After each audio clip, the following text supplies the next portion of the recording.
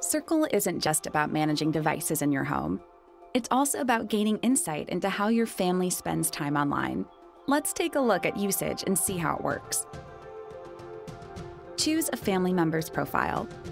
You'll get a quick look at how much time they've spent online today in the Usage tab.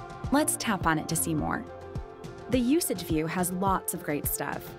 It starts by showing you all the top platforms, apps, and categories your family has used today. Let's tap on one of the categories to see which sites they visited the most.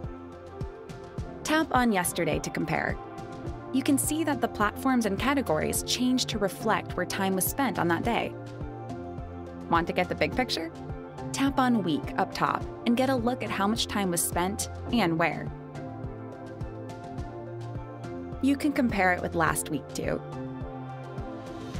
Circle even lets you compare months. It's pretty cool. Let's tap again on one of the most visited categories. If you want to set a specific filter for a specific platform, just tap it.